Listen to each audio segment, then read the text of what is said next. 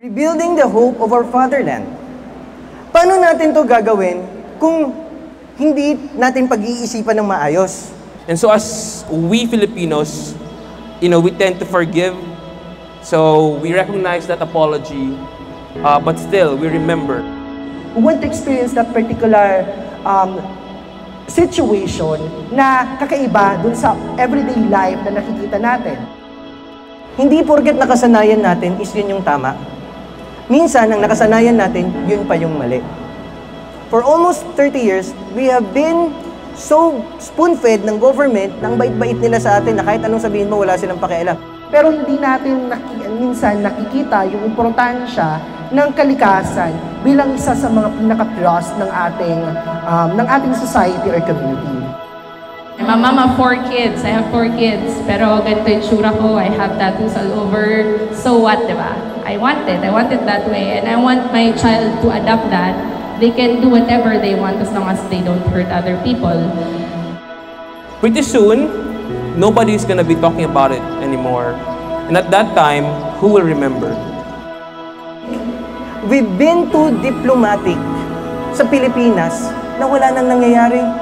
Isipin ninyo na hindi lang sana aabot sa libro makikita yung mga tunay na paru-paro, mga tunay na wildlife species na makikita natin sa mga protected area, sana makita pa ito sa mga susunod na salin-lahi.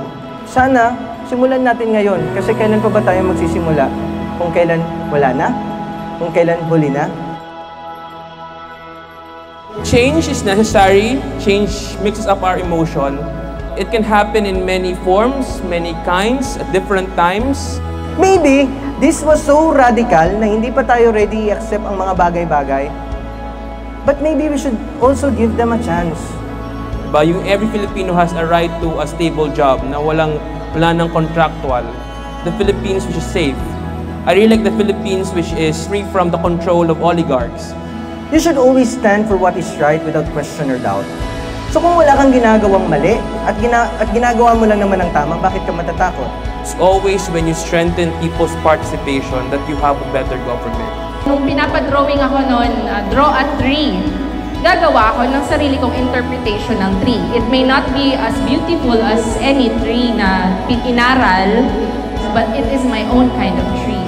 It's my own. It's the only tree that exists. It's my tree. At the end of the day, once we understand each and everyone's strengths and weaknesses, we can definitely go to the particular path na gusto natin matake. Make your own house. Make your own colors. Make a blue house. Even if it's in your imagination, do it. Instead that we always complain, why don't we make solutions? So how could you influence others to follow your lead? You lead by example. Kung anong ginagawa mo, gawin mo. It is never about forgetting those pains.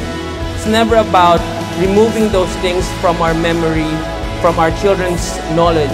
Mahalaga ang role ng bawat isa sa isang community. Once you find na your own style, go out, show it to other people. Don't be shy. It only requires one person to believe in you para malabas mo ang capabilities mo. You, and you are the chance of this fatherland.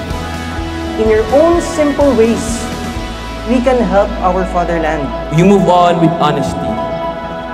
You look at that part of your history and say, that's part of me. That's part of who we are as Filipinos. That's something painful, traumatic, that has been part of us. And if we remember, but more importantly, we also move on with justice. Let's start now. If we can do something right now, then let's start now.